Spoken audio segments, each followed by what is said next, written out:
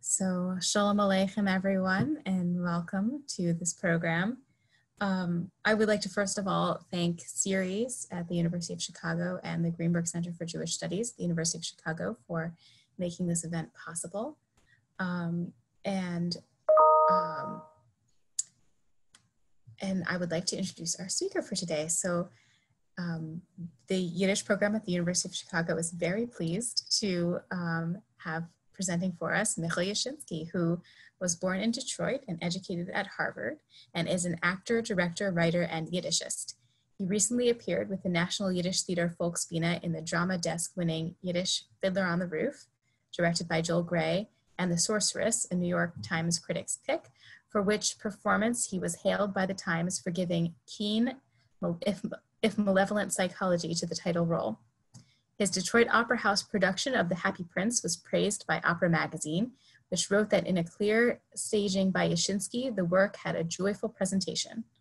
Forthcoming publications include his translation of the memoirs of the theatrical pioneer Esther Rochel Kamenska, and In Einem by the Yiddish Book Center, which is a new Yiddish textbook that he co-authored and that we teach with here at the University of Chicago.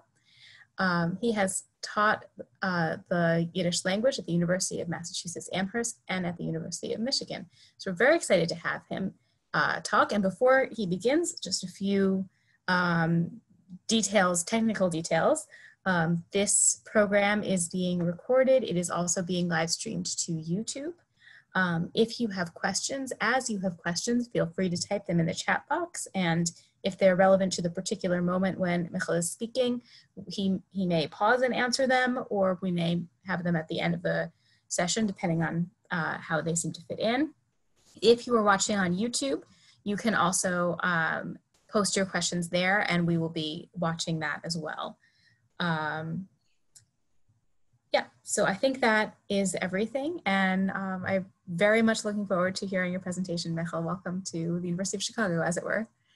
Thank you very much. It's wonderful to be here in my bedroom, talking with all of you, wherever you may be. I am going to talk about Yiddish theater and my experiences therein, and through my experiences, I'll be able to talk more broadly about interesting periods and moments and personalities of Yiddish theater historically.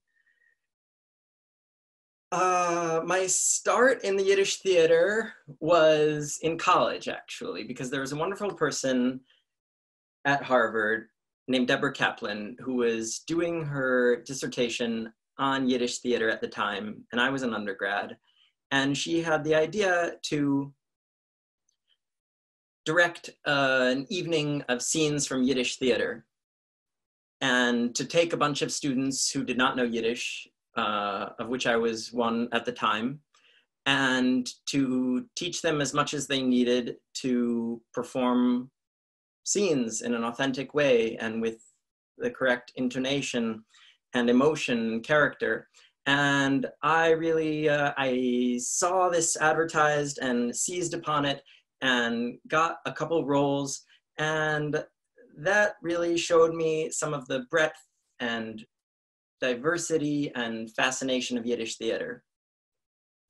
I'll show an image of me in one of those roles that I took when I was in Deborah Kaplan's Die ganze Welt ist ein Theater, The Whole World is a Theater, in which I played the role of Levi Yitzchok, a yeshiva bucher in the Dybbuk, a yeshiva bucher in Grünefelder, Greenfields, which is a pastoral romance, and also Chonen, who is this sort of romantic figure of the Dybbuk who dies and possesses the woman that he loved. And we performed it at Harvard, and people were very eager to come and had full houses. And then a few months later, I think we went to a home for elderly people in the Boston area and performed for them. So here Mai with Cecilia Raker, co-star, and just talking to a couple of wonderful Jewish seniors and learning from them after our performance. It's a wonderful sort of intergenerational thing as Yiddish theater. It connects us to periods bygone, works of centuries ago or of last century or a few decades ago or of current times. And it connects us with people who maybe have memories of earlier Yiddish theater or who speak Yiddish from the home. So that's been wonderful. And it's been as wonderful to meet such people as these old folks in a retirement home in Boston as it has been later in my career in Yiddish theater to meet people like we see here, people like Ruth Bader Ginsburg and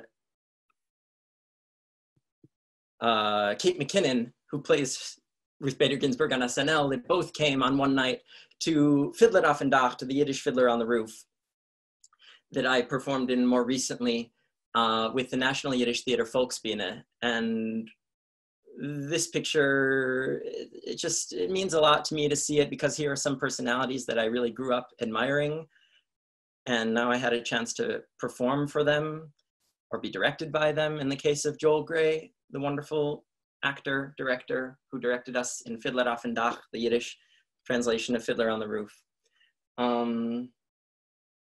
I think I'll perform something from Fiddler. In Fiddler, I had a couple of roles. I played Nachum the beggar and Mordcha the innkeeper, a couple of men around the shtetl, there with the coin cup strung around my neck.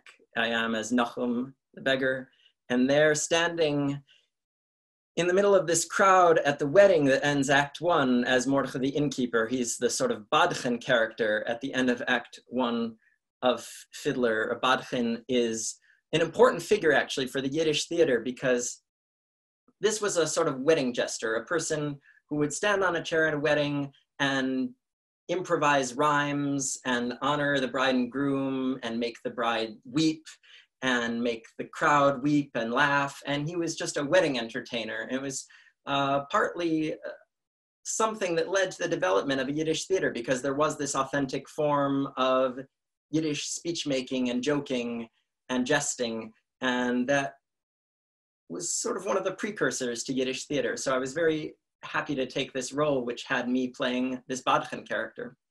So this is the wedding speech that he gives to the bride and groom, Mottel and Seitel, and welcomes everyone to the wedding. And yeah.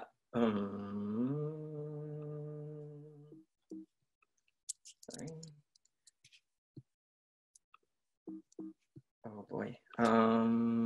Next slide.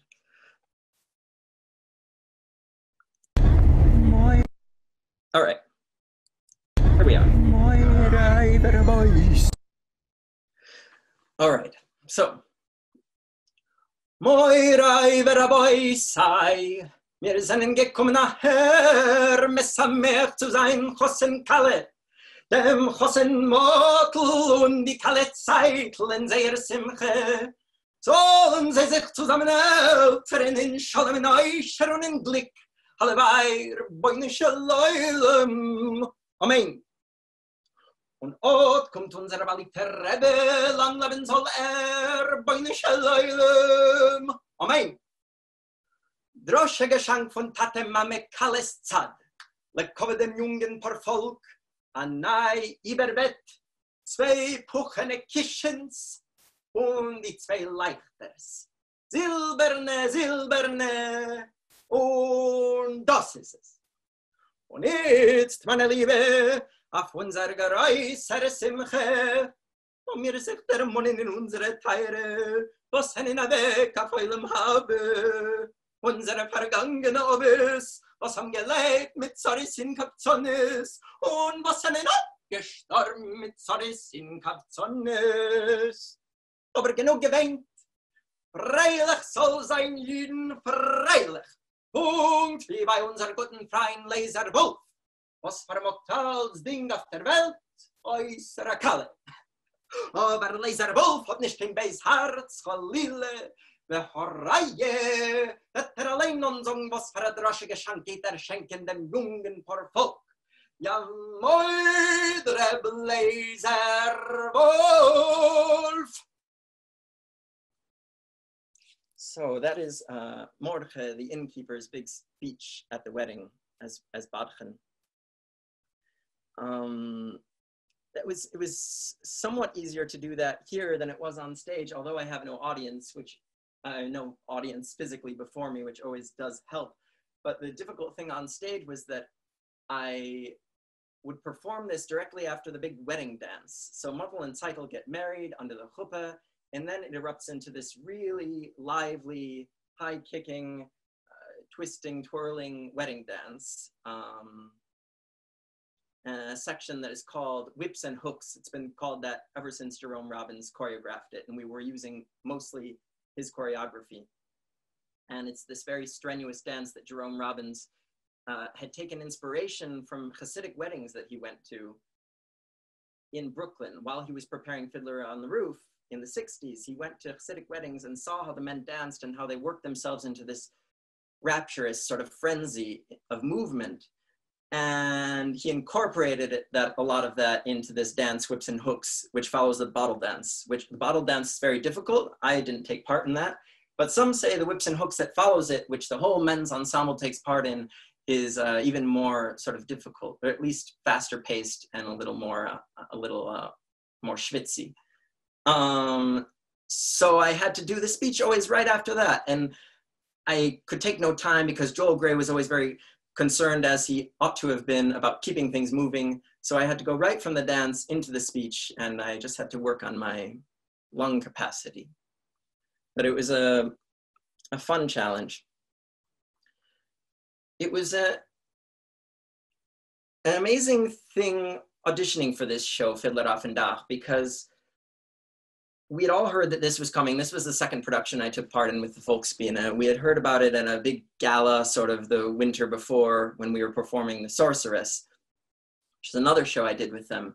And we all felt, okay, well, we must try out for this because it's Fiddler on the Roof, which we all love, and in Yiddish, in the sort of language of Sholem Aleichem stories that the musical is based on. It seems such a good idea. And then the stakes were heightened even more when we learned Joel Gray was going to direct. And I remember I was working at the Yiddish Book Center at the time, and I took a bus in to audition for the show in New York.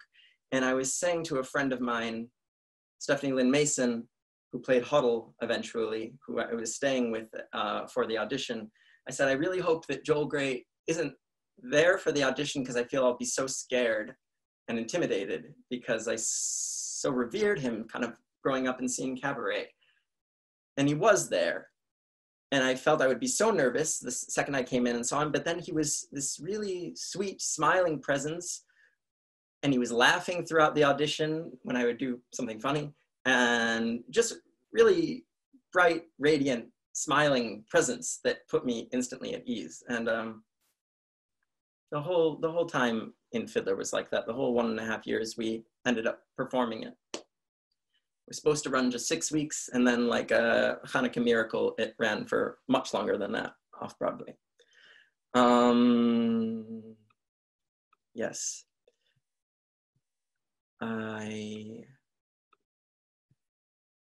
Yes, so that's Fiddler on the Roof.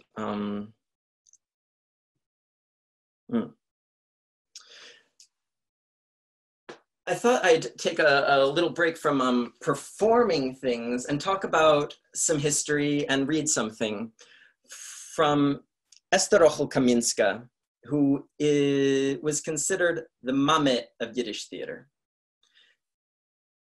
A Yiddish theater pioneer, grew up in a small shtetl called Porozove, and at a young age loved to go out and pick berries in her shtetl with Jewish youths and with non-Jewish youths. She talks about this in her memoir, and sings songs. And she learned songs from the non-Jewish peasant youths in the village, the songs they would sing while harvesting. And she grew up just a talented little girl, the daughter of a chazan. And her father may not have been a chazan. He may have been a shamus, more of a sexton, more of the person who took care of a shul. She had a brother who was a chazan. But anyway, this very shtetl-dik sort of existence growing up. But she had a real innate talent and was sort of discovered and moved out to Warsaw where her sisters lived and became a star on the Yiddish stage, a really enormous star. And started her own theater and toured around the world. And this is her looking like a very elegant dame, which she was, which she grew to be, a real name. But this I'm going to read from is a period before she was a name, really her first time appearing on stage. And it was in The Sorceress, which is a show that I'll talk about because I had the wonderful opportunity to be in that show. And that was her first time on stage. And you'll get a sense of how it was for her. A young girl who grew up in the shtetl, 20 years old, goes onto stage for the first time in Warsaw and performs in The Sorceress, Die Kischefmacherin. This is from her memoir, Derner und Blumen, or maybe Blumen und Derner. Either way, it's either Flowers and Thorns or Thorns and Flowers, and right now, somehow I can't remember which.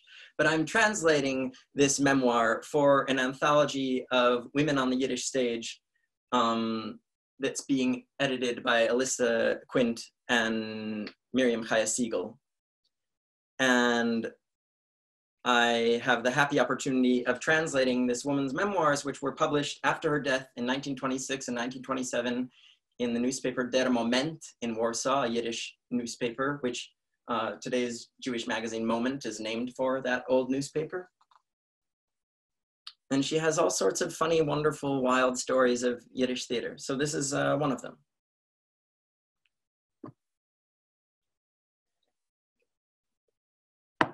This is from a chapter, My First Steps on Stage. She talks about getting made up by a hairdresser named Antoni, Polish hairdresser. Descending into the dressing rooms, which were located beneath the stage, we found all the actors already assembled.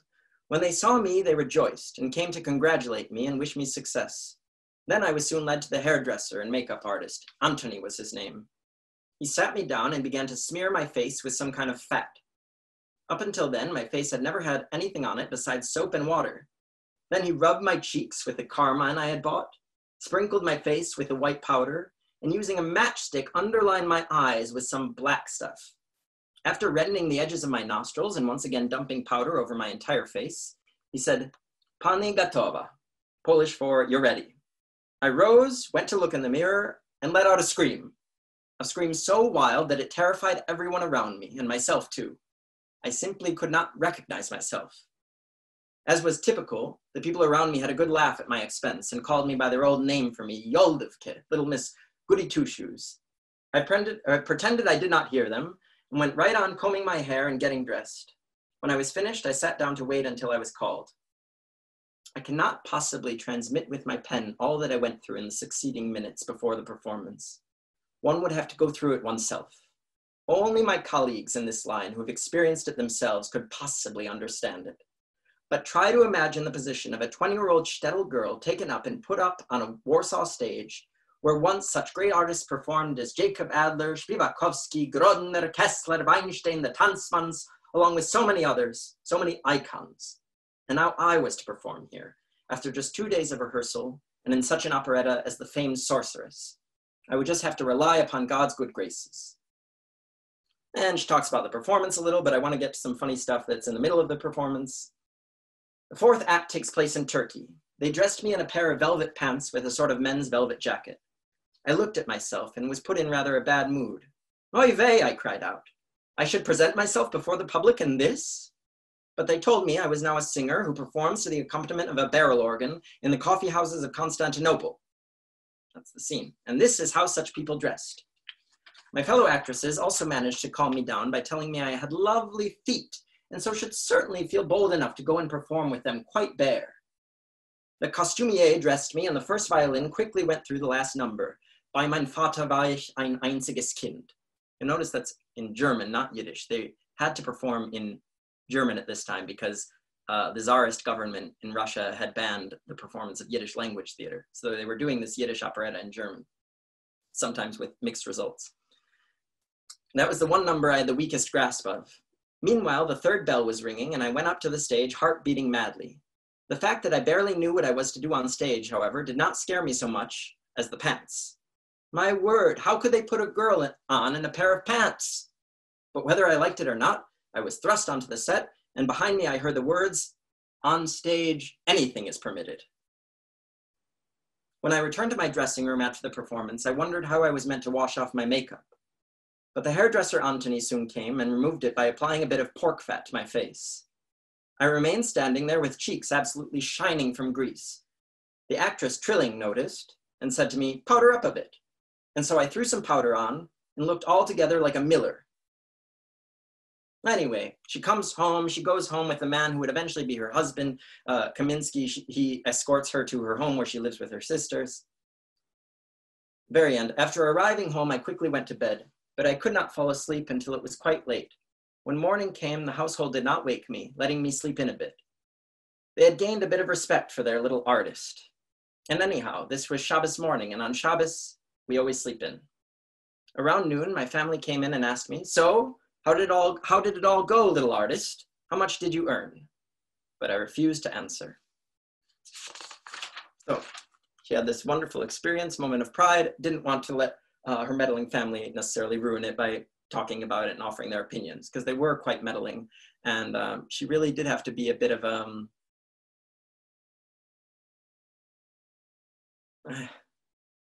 the only word I can think of is badass, which is maybe not for all audiences, but in that time, being in Yiddish theater really required quite a bit of daring do. A lot of times these people were raised in very, very frum, pious, strict environments, and being on stage was unheard of. And indeed, Esther Rachel Kaminska experienced this growing up in a very, very pious household.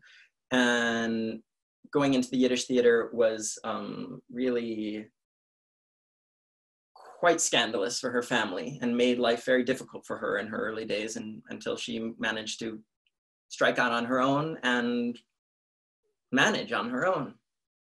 So really quite bold and audacious sort of woman, and very intelligent and funny. And I'm enjoying translating her memoirs, which you'll be able to find eventually from Syracuse University Press when this anthology of women on the Yiddish stage is published. Yes. Let's see. Right. So another thing I wanted to talk about, just something that's revealed by that excerpt, is she says she was able to sleep in the day after because it was Shabbos morning and people nap on Shabbos and sleep in. And you might be wondering about, considering these were all Jews, how could they have been performing Friday nights? But in fact, Friday nights just shows you that the current generation hasn't fallen so far that prior generations weren't already sort of innovating and towing the line a bit when it came to strict rule and custom. Back then, Friday night was a very big night for the Yiddish theater. So it wasn't that all the Jews stayed homes and kept Shabbos necessarily. There were a lot of folks who wanted to go out Friday night and see a play in their own language, in Yiddish. And this was their way of honoring their Jewishness. And the more pious among them sometimes did finagle a kind of thing where they would pay in advance or be on a list. And that was often done as well, so they wouldn't actually have to exchange money on Shabbos. But Friday night was a big night for the Yiddish theater. Yeah. I feel like there was one other thing that I noticed that was funny, a lot of funny stuff. I love this of her face being daubed with pork fat, that being part of the makeup routine, which was probably also, shocking for her, but there was a lot that she had to get used to. Even I recently translated an excerpt where she goes to dinner, and that took a lot of getting used to because the actresses were invited out to dinner by sort of the governor of the province they were performing in Poland, who was not Jewish, and inviting them out to dinner to dine in a fancy restaurant, and it wasn't kosher, and there's a lot going on in her head, which she gets out on the page. There's one line that she keeps repeating, not as a joke, but this is just how she feels. They're traveling from shtetl to shtetl and making theater wherever they go, whether or not there is an actual theater. So often they find a horse barn to perform in. And she always has this line where she says, they got to the horse barn, they rented it out, they dragged out barrels and hay and manure, and it was already starting to look like a theater. She always has this beautifully sunny line, really making the best of some, not the greatest circumstances for putting on theater. But, the show goes on as it does here as well. It's funny having to make your bed in order to perform. That's not usually part of the performance routine, getting ready for a show, but today it was. Yes. So she talked about performing the sorceress. She played the ingenue in the sorceress, the young woman figure whose name is Mikhl. Mikhl is the sort of much put upon motherless girl who goes through a lot of struggle and misery in the course of the show. And the sorceress is the woman who basically puts her through all that misery. And the sorceress is always played by a man. And we see this throughout Esther Kaminska's memoirs. She says, I played Mikhl, and Herr so-and-so played the sorceress, Mr. whoever it was. And it's always been the case. It's just a tradition of the Yiddish theater going back a long time, since the play was premiered in the 1870s, written by Avram Goldfaden, who's considered the father of the Yiddish theater. So we have the mother, Esther Rochel. The father is often considered Avram Goldfaden. And yeah, it's this sort of stock character, this witch that's played by a man. You find it not only in this play, but in a lot of European dramas of the time and earlier, going back hundreds of years, where old women and witches are often played by men in what's called a dame role, which is, you have trouser roles that are women who are playing men or boys. Often women played young boys, like Peter Pan, of course, is a famous example. And the dame roles, which still exist today in British pantomimes that are performed around Christmas times, those are played by men. That was something the New York Times pointed out when they came to see The Sorceress, our production of The Sorceress, which they named as a critic's pick. They said it was like a pantomime, such as they play in England during Christmas time, and we were playing in December around Hanukkah time. And they said America doesn't have a tradition of these sort of lively, silly entertainments, outlandish and fun, gaudy and colorful, that are played at Christmas time. But we should, and why shouldn't this Christmas tradition be a Hanukkah tradition? And now we have that in The Sorceress, and a classic dame role in Baba Yachne, The Sorceress. So I was happy to play this dame role. Other people who have played it over time, you have there Maurice Schwartz, who is a famous actor who led the Yiddish Art Theater in Manhattan, in the Lower East Side, which was the center of Yiddish theater. 2nd Avenue was like the Yiddish Broadway. He's there, looking very haggish, playing Baba Yachne, Grandmother Yachne, who's the sorceress, a fellow Oscar Solmonesco in the middle, who's playing Baba Yachne, and there's me, just with a selfie I took backstage, playing the Baba Yachne. Yeah, I think maybe my Baba Yachne was a bit sexier, maybe. I was aided a lot by the costume they had me in, which was there was a lot of, padding with a lot of curvaceousness going on, and then a sort of corset to sort of cinch it all in. And it gave me a rather nice shape. And I felt that she's already this sort of villainous character. We don't need to malign her further by making her like as ugly as possible. So why not go a bit in, another direction and make her, a bit glamorous. in her own witchy way. So Mikhl Yashinsky, the director, and I were able to work on that and put together something interesting. The various phases of Bobby Yachne. Me just trying on false fingernails for the first time.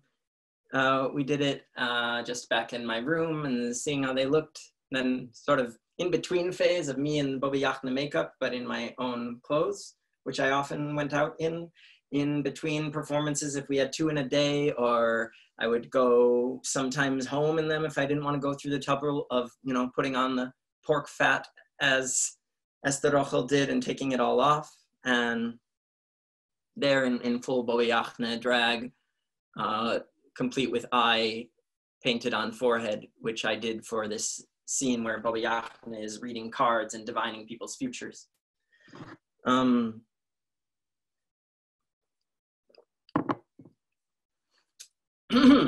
So that's Bobby Yachne, the sorceress.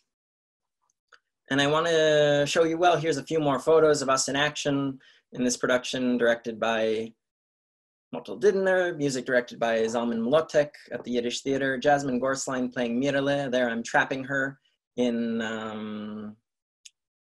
a coat that has a rope attached in which I'm binding her in order to kidnap her. So just another day of being Bobby Yachne. With Rachel Bachin as a sort of scheming soul sister of mine and plotting things together. Me with my fellow witches gathered around the cauldron. Yes. Lauren Zacular, Lexi Rabati, and Danny Apple there. And then me in the middle, brewing a potion. Right, so I want to perform a bit for you, Bobby Yachne. In this scene, this is her first entrance into the show. She comes on and enters the home of Basya, who you saw. Rachel Bachin was there in the red dress. And there I come in. Basya has called for me and asks me for my help in plotting something so that she can take all of her stepdaughter's money, Mirele's money, and I hatch my plan here and reveal all this trickery I'm about to do. And she's the sort of character that enjoys scheming and enjoys making people's lives hell, but you like her anyway because she has such fun doing it, and she's hopefully a sort of magnetic creature. So it was fun to play with that on stage. So here's her opening monologue.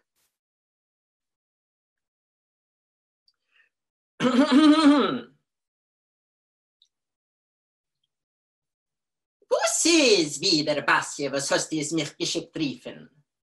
Geh schon, geh noch redst du wie ein Kind. Noch ist wieder ungerät, dass ich die jenem Küche, ich steck ein Messer in der Erde rein, mach ich etwas mit dem. Die Kinsen mach ich nur ausziehen in Geld bei den Runnen, was sind vergleichen drinnen. Basja.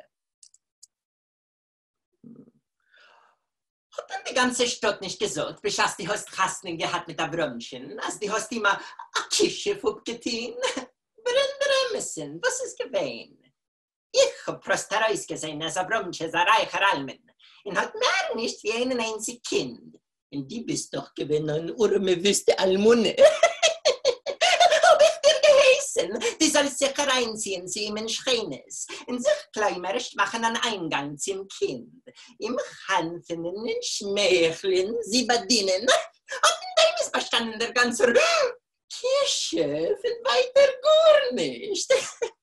Und das, was man hat jetzt da Brömchen eingesetzt, hat doch die ganze Stadt nicht verstanden, was das bedeutet. Brüder Emerson, was ist geschehen? Das Dreidel habe ich gedreht durch den Vetter Eljakim. Soll machen falsche Chsimis und falsche Banknoten. Und soll es ihm Tacke allein hinterwerfen, ihm Tacke allein hintermassern. Und es ist Tacke so geschehen. Hat Zinder Basje dreht die Bobiachne noch hadredel. Was ist wird euch heißen bei euch? Kirche! Als wäre dein Mann weggehen, hat übergeschrieben, die Kleid mit den Häusern auf deinen Nummern. Und auf dem übrigen Geld, was gehört sie seiner Tochter, hat Dichtpacke gemacht, war die Trappes drüber. Willst du sie Putter wehren? Das ist euch eine Kleinigkeit. Herrsche mich aus. Die schickt sie mir heim in Mark herein nach Fleisch. Und das Geld, was die Wester darf mitgeben, sollst du es ja alleine reinlegen in Käschen. Und Tacke, meine Baby, bei ihr zurück rausnehmen, kadea sie soll es gar nicht bemerken, verstehst du? In der Nacht, also wie es wird kommen in Mark rein und wird nicht hungern, sie wird zullen für ein Fleisch, hat sie doch schon mindestens meure Hunger heimzukommen. Warum sie kennt dich doch schon, was für ein Schlag du bist.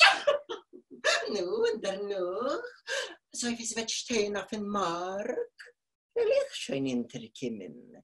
In welch ein bisschen, was ich habe mit dir zu tun. Nu, halt mich du mir nicht auf, weil ich will nicht, dass er soll mich du treffen. Warum durchdenken kann ich werden, der ganze Küche, verstehst du?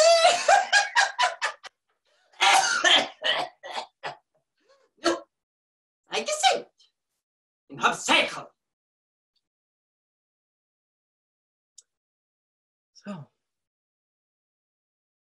Aber ja. A sort of remarkable circumstance led me to audition for that show. The first time we did it in 2017, that was my first professional experience on the Yiddish stage. And I was working at the Yiddish Book Center at the time, and a group of artists came seeking inspiration for their various creative endeavors, and they came from the organization Reboot, and I was one of the people sort of on faculty helping them to discover things and find resources for them at the Yiddish Book Center. Some of them were interested in the Yiddish occult, what connections Yiddish had to the occult and to superstition and magic and all sorts of things like that. So I was finding resources for them and finding old spells and records of amulets and all kinds of things. But then I also remembered there's this play called The Sorceress, so maybe I'll show them some stuff about that. So I went and looked up The Sorceress, finding resources and plot information, stuff like that I could share with these artists who didn't know too much about Yiddish, but they were interested, and saw that the Volksbühne was having auditions for The Sorceress for an upcoming production. So I printed that out, that audition notice, and brought it into my session with them. And I said, well, here, some of you are actors, and you should go and audition for the show. And you live in New York anyway, and why not try out? And they thought this was ludicrous, that they, who didn't speak Yiddish, although most of the casts of these shows that the Volksbühne puts on are not Yiddish speaking, and they learn in the context of doing the show. But anyway, they were not into the idea of of going and auditioning for it, them, but they said, Mikhl, you must go and audition. Although I was just working as a research fellow at the Yiddish Book Center at the time. And the whole weekend that they were at the Yiddish Book Center, they kept pressuring and even talked to my supervisors, asking if Mikhl could get time off to go to New York and audition, and being, really mixing in a way that amused me, but I was sort of not taking seriously, but then I got to take it more and more seriously. Anyway, I ended up taking a bus down to the city and auditioning, and with a Yiddish song that I found in the sort of a basement vault of the Yiddish Book Center, just on old crumbling bits of sheet music, and audition with this. And then on the bus ride back, I remember Jamie Beth Margolis, the casting director, calling me and saying, I know we gave you those sides to prepare for the callback. I was on my bus back to New York, and for these other characters, but could you also prepare the sides for the sorceress herself? And this was a wunder to me. I didn't imagine having that role, the title role, in my first outing in professional Yiddish theater, but I thought I'd give it a go. I went to a thrift shop that weekend in Western Mass and bought a skirt so I could wear a skirt at the callback, because I thought, why not? If a lady is trying out for this role, she'll probably be wearing a skirt, so she can, you know, swish it around and engage it in that sort of witchy sort of way. And I thought, why shouldn't I at least have that advantage? So, yeah. And got the role, and that was a wonderful thing, and I'm very glad to have done that. Somebody asks me about a Grace Paley story that has to do with Yiddish theater, and I've read Grace Paley, but I don't know that story, and I must read it. So I'll put that on my reading list. So thank you for that, Lawrence. Yes. Right. Things. No. Share screen. I want to do some more performing or something of the kind. Oh.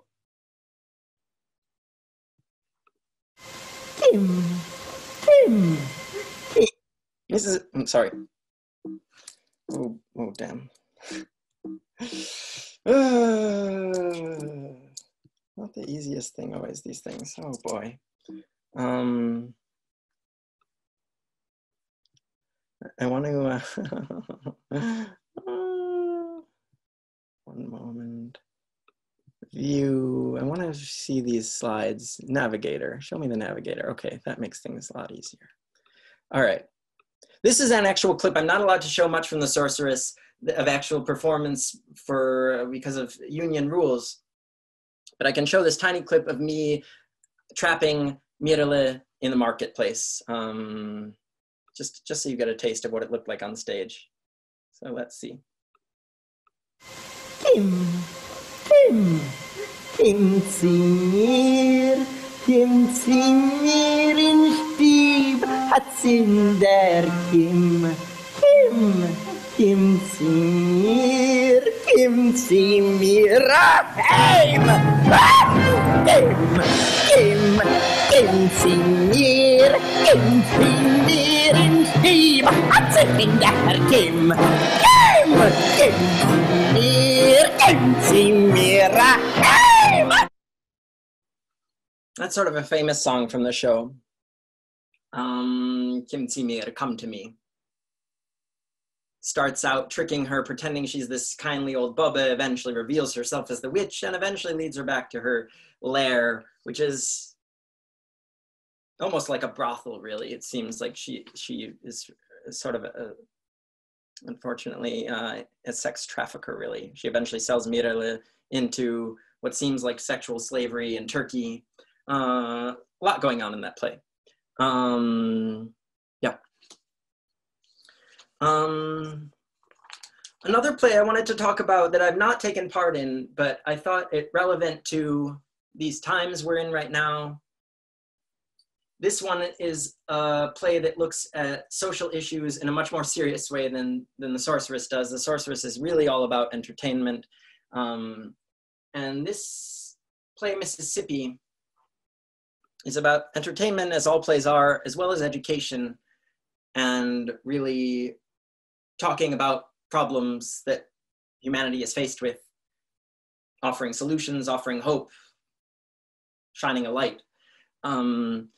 That's what Leib Malach's Mississippi does, which I've recently come upon, and I've been much aided by Alyssa Quint, whom I mentioned earlier. She's researched this play a lot and has a lot of wonderful resources to share about it. This is a play that talks about the problem of the scourge of anti-Black racism in America. And it's a Yiddish play about that topic. And you might be surprised by that. But in fact, the Yiddish theater commented on all kinds of things, not just, as it was said, the Yiddish Agas, the Yiddish street, the Jewish sphere, commented on issues that were present in the world, and especially inhumanity and prejudice and racism, because the Jews were faced with these sorts of issues wherever they were in the world as well. So the best of them had great compassion for fellow sufferers of persecution and of ethnic hatred, And this guy, Leib Malach, and that was his stage name, it means Leib Angel. Leib Saltzman, I believe, was his birth name, wrote this play, Mississippi, about the Scottsboro Boys trial. So a group of African-American boys who were on a train and got into a sort of scuffle with these white youths who ended up instigating this thing whereby these two white girls on the train falsely accused the Scottsboro Boys, because it was in Scottsboro, Alabama, although the play is called Mississippi, accused the boys of rape, and 9 boys, trials, lynch mobs, terrible, terrible things, all of which, and false accusations and imprisonment on no grounds. All of which Leib Malach brings into this really incisive, innovative play, Mississippi, which premieres in the 1930s in Warsaw. This is Leib Malach, who you see here, hopefully. And this is a cover of the play when it was translated into Esperanto and published. Esperanto, of course, the language, the artificial language invented by Ludwig Zamenhof, who grew up in Bialystok and was himself a native Yiddish speaker, and bases some of the structures and vocabulary of Esperanto on Yiddish. Eventually this play is translated into Esperanto, but that's not the main point. The main point is that it was this worthwhile, interesting play that comments on these issues, comments usefully, I think, on anti-Blackness in America, and comes to some important realizations and educates audiences about it, especially audiences who may not have known about it. There's this quote that Alyssa Quint, I found in an article of hers, a journalist, Y. Gottlieb. Now I'm going to read a different quote by a different journalist. This is a journalist, Moises Kanfer, writing for a Polish Jewish newspaper in 1937 about a production of the play in Krakow. It's no surprise that a Jewish author wrote this. Aren't Jews in many European countries these days just like the Black people of America? Aren't we fighting for the most primitive right to live? Then do not be surprised that the one who wrote a play about the tragic misery of American Blacks is a Jew. That line stuck out to me. Fighting for the most primitive right, the simplest, most basic right to live, which is what the Black population of America is fighting for today. That's really what the slogan Black Lives Matter is all about. So I wanted to perform just a little excerpt of this play and to show you what it's like, this Yiddish play, Mississippi. There's a poster for, I believe its premiere production at the Jung Theater in Warsaw, which was an experimental Yiddish theater, directed by a guy called Mikhl Brandt. And there it is, Mississippi. This is the speech of one of the prisoners, one of the men who is wrongly convicted and imprisoned. And he hears that someone may deny, that one of the accusers may deny what has taken place, and they might all be set free. But he has a second thought about this, which he expresses in this speech.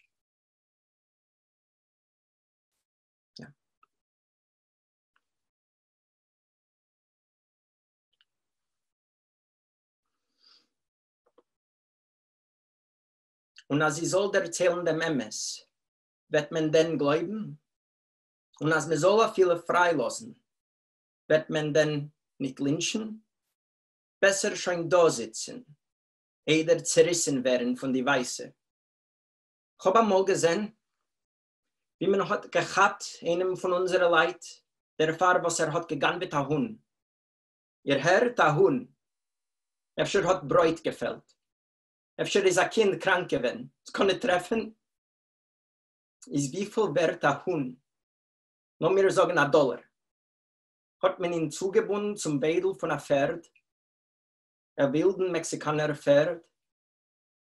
Und so hat sich noch geschleppt in Felder rein. Und geschlagen hat man. An abgeschwundener Ochs ist schön gewesen, wenn man hat ihm zugebunden zu einem Bäum und weiße Weiber haben auf ihm gegossen mit Naft. Und wenn die Flammen haben schon über ihm geknackt, haben die Ku Klux Klan gehalten brennende Kezelem und gesungen darum ihm das schwarze Tlielied. Ihr habt es einmal gehört? Das schwarze Lied?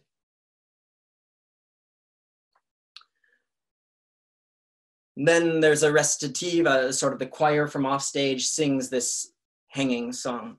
But I didn't want to do that song because it's really terrible and just a white mass shouting and for blood, really. And it works in the context of the play, I'm sure, but I thought right now I'd end with a more, this part of the talk would end with a more hopeful part of the play, which is the final song. He puts in a lot of songs, actually, and it ends with a protest song. Maybe not unlike a protest song you'd hear on the streets today in any major city in America. It's come to a climax, the play. They're trying to break free of the police wagon and a scene of great chaos. And then you hear this chorus rising, and that's how the play ends. And it would have been sung with a tune, but I don't know it, so I'm just going to read it. By Mississippi in dem Dorm, dorten blutigen die Quorum, dort wellen glien Fonnen und Monnen und Monnen. By Mississippi in dem Dorm, dort schließen Orms sich zu Orms und von Zorn aufgebräusten Flammenfäusten. Flammenfäusten. Quite an interesting play. All of this done in Yiddish, this story told in Yiddish. All of the characters speak in Yiddish, whether they're white or black or Jewish or Gentile, it doesn't matter. They're all speaking Yiddish. And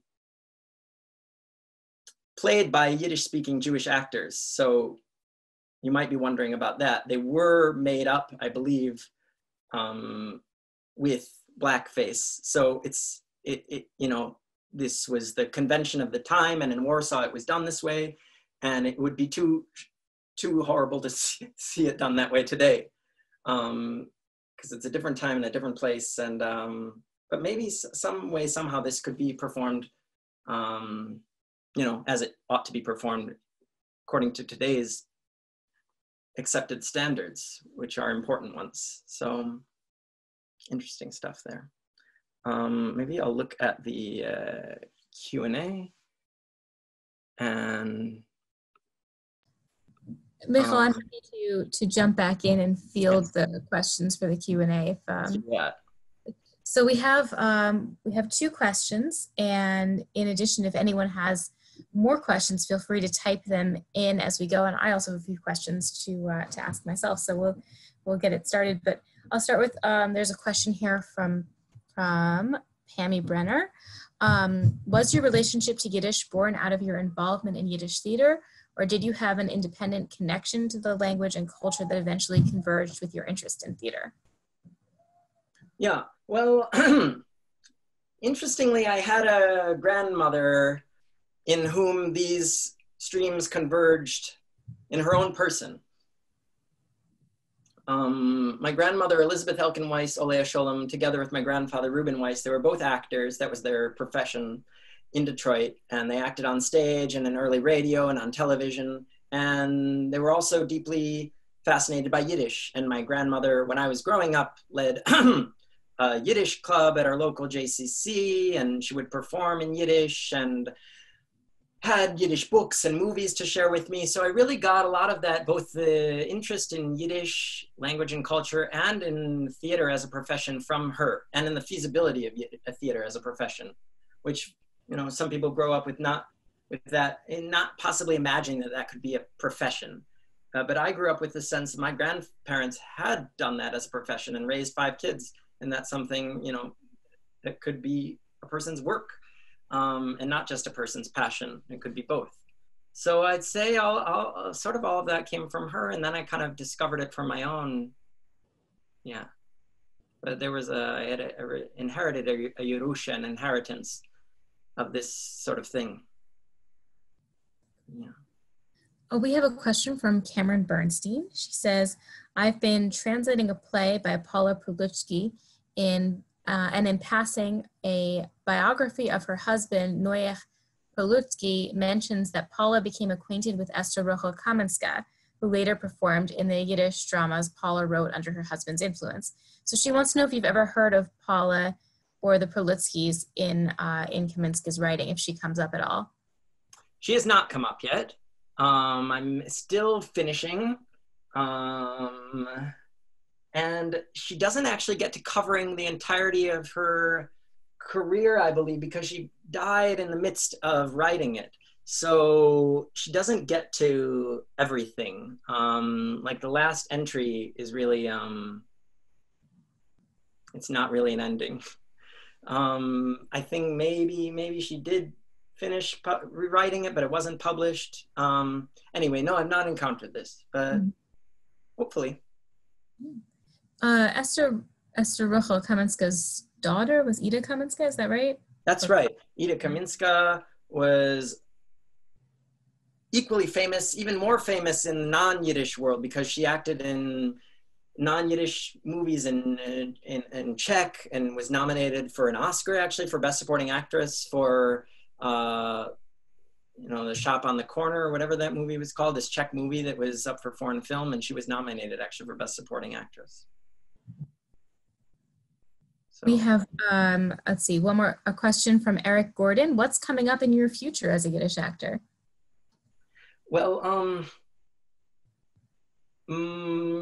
it's really as sort of nebulous as anyone's right now who works in theater, because theaters are not open and there's no signs of them opening anytime soon. But one does what one can in these strange times and writes and imagines and collaborates with friends on projects. And so nothing is certain right now, but I certainly hope to act in more Yiddish theater, possibly direct, which I've done also.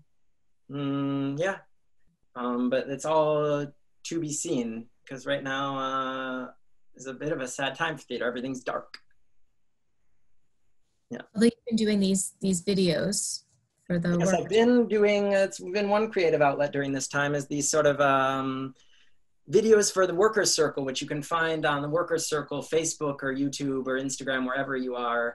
Every 2 weeks, posting these videos that sort of present Yiddish in a joyful way and a creative way, hopefully, and teach a thing or two, and a way to make some art in Yiddish and show the vitality of Yiddish. We have some more questions here, and also I have a question for you, which is related to what you just spoke about. So maybe I'll ask my question and then have these two. So my question is, how is teaching related to theater for you? I know you've done both, and do you incorporate a lot of theater into your teaching? Do you think about teaching differently because you work in theater? Yeah, I have incorporated into my Yiddish teaching, and I think it's a really wonderful thing to do, actually, which I talked about, that example of being in college and acting in that play directed by Deborah Kaplan. I was sort of inspired by the way she did that and ended up doing it myself with a group of, I worked as a Spanish teacher for a while at my alma mater high school, the Frankel Jewish Academy in Detroit, and ended up getting a grant for the school from the Fishman Foundation for Yiddish Culture to direct a play in Yiddish with the students there, students who did not know Yiddish. And we did this play entirely in Yiddish called Noch 12 bei Nacht. And I've used theater in classes too, teaching Yiddish, as I did at the University of Michigan. To me, you have in a Yiddish play words already written in the most artistic, but also the most idiomatic way by native Yiddish speakers and authors who were trying to write in the rhythms of people such as they encountered in their lives. And it's this wonderful sort of time capsule of how people talked, or, often heightened for the drama, but you have it all there, sort of this capsule of Yiddish life and speech and dialogue. So if a student who is studying Yiddish really takes time to incorporate and get into their blood scenes from Yiddish theater, it's doing a lot for them all at once. It's training them in the rhythms of this language and idiomatic expressions and ways to make yourself understood and to express all sorts of passions and wonderful things in Yiddish in an authentic, in an idiomatic way, colloquial way. So I think it's great for that. And even if you don't know that much, you can memorize. If you're a beginner, you can memorize a monologue or a scene, and that can give you stuff you'll later build on. So you can sort of get the speech first and then later add to it grammar and sense of vocabulary and everything, but you've already have it sort of in your bones, the rhythms kind of, and the way people speak. And that's a really useful thing. So we have a question from Sarah Biskowitz. How does nostalgia influence the contemporary world of Yiddish theater? And how do you think the next generation of young Yiddishists like you will change Yiddish theater?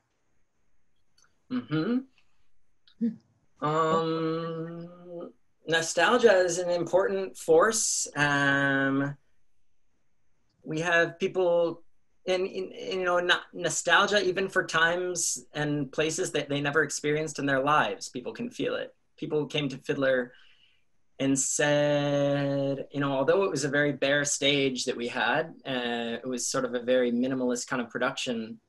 Visually, they felt like they were there, and they felt like they were transported to the shtetl and to the world of their great-grandparents, and they were crying because of it. They spent the whole production, all 3 hours crying, which I imagine would really dry you out. But that was, an important thing for people and a way people connected to it, and not a bad thing. And, it probably led them on to a deeper exploration, hopefully, of that world and of the language. And I think for many it did. Many came out of seeing that show who had never had any experience with Yiddish culture and language and said, I want to go start taking Yiddish now. And, so there should be more of that and more engagement and deeper engagement. And how will my generation change the Yiddish theater? Hopefully keep innovating and taking chances. Something that I've been learning about this play, Mississippi, is that it was done in a theater that considered itself, and it's right there actually on the poster in Yiddish, an experimental theater. These were not people who were just interested in putting on works of the past and doing them in the expected way. They were interested in writing for our times, writing on new themes, and doing them in a very experimental way. This Mississippi was performed on 3 stages simultaneously, and it's sort of like an immersive theater experience would be today. They were doing it then in the 30s. And when one character was in one stage, the lights would go up on him, the lights would go off, they'd go up on another character. So you'd be having this interplay between stages. And to me, this was like, just a wonderful thing to read about. And I think we should continue bringing that spirit, that avant-garde, experimental, pushing things forward, taking chances, imagining. Hopefully we do a lot of that. Yeah. We have a question about, are there other plays like Mississippi? Are there other plays about the African-American experience in the Yiddish theater corpus? Yes. Another play put on by this Jung Theater in Warsaw, because they also put on translations of world theater into Yiddish. They did Eugene O'Neill, All God's Children Got Wings. That's one. I'm sure there are many others. I don't know too much about all of them. And I would like to go and study and learn more and find more examples. But we do have a gem, I think, in this Mississippi. I know that Rachel Rubenstein has written an article about stagings of Uncle Tom's Cabin. Yes, which was very popular as a novel in Yiddish, translated into Yiddish. And yeah, you're right. That was also seen on stage. We have one more question here, which is from Daniel Greenberg. He asks, I've just started learning Yiddish, so he doesn't know if this is a question that he should know the answer to already, but what dialect of Yiddish does modern Jewish theater use? Does it attempt to be modern or neutral? Do you try to mirror the dialect that might have been used when it was written? So how do you handle questions of dialect? Mm-hmm. It varies from show to show, and we used a different one for the Sorceress than we did for Fiddler, than we did for the reading of the Golem that I was in by Hay Leivik. But the standard dialect for theatrical performance in Yiddish is called Bina Yiddish, which is stage Yiddish. The Volksbina is the people's stage, so Bina means stage. But it's based, I believe, on sort of southeastern Romanian dialects of Yiddish, because that's sort of where the Yiddish theater was founded by Avram Goldfan, was from Romania, and that's where a lot of the early troops were based. And so sort of based on that dialect of Yiddish. So typically not the Klal Yiddish or the standard Yiddish that you'd hear being taught in a classroom today, but a different dialect. We have a question about where we can find a copy of Mississippi if people want to read it themselves. Yeah, well, it's not published in English. There's no translation published. I believe Alyssa Quint is working on one, so maybe that will come out eventually. But you can read it in Yiddish. If you can read Yiddish, you can go to the Yiddish Book Center website and type in the name of Leib Malach, and you'll find a huge volume of all about his life and containing all of his works, like 500 pages or something. But in that book is the entirety of Mississippi. Yes. If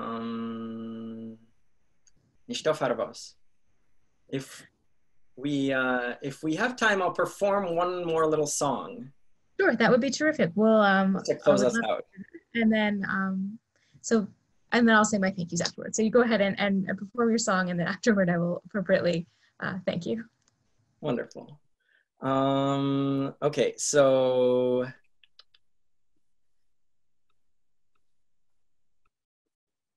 share screen. Okay.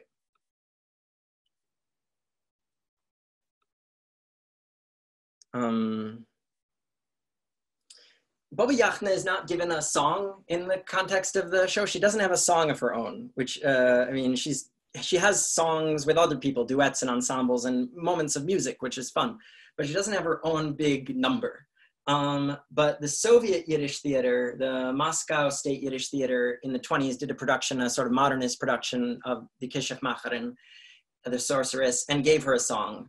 And their song is really about how much she loves money and how she'll do anything for money. And to me, it's sort of very in line with Soviet values, sort of very kind of anti-capitalist, anti-superstitious, anti-religion, whatever it is. But they put a lot on Bobby Yachna.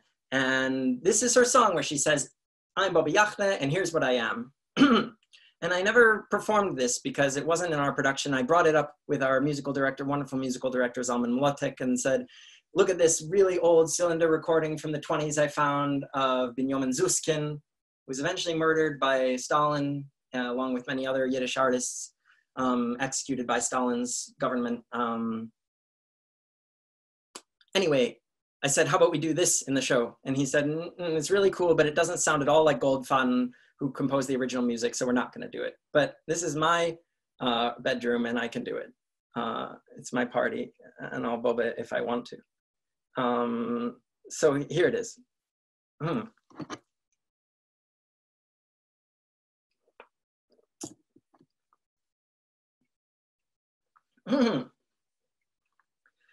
Ich bin Bobby Yachna, ich bin schon du. Die Kishef-Macherin ist du. In a Gitarre, in a Masel dicker Schuh.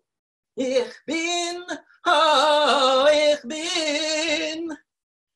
Sogerin, a Klugerin, a Hellserin, a Sternserin, a Sprecherin, a Trefferin. A Bobby Yachna in Safgurer Welt. Abi Parnusse kriegen, abi Geld, hoi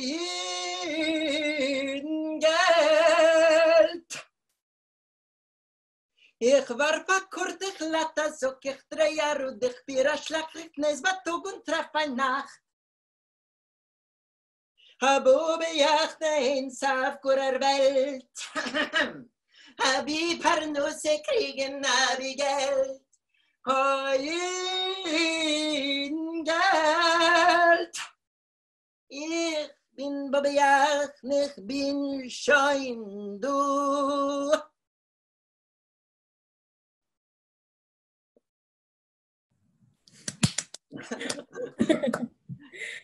Thank you so much. It was terrific. The lecture was terrific and the performances were excellent, and it was so wonderful to have you here, as it were, to talk to us. And I also just want to take a minute to thank Esther Peters and Matthew Weflin from the series for all of their help in making this event possible. And thank you to everyone who came. This is such a pleasure to be able to get together and learn from you. A pleasure for me, so thank you very much. Herzlichen Dank.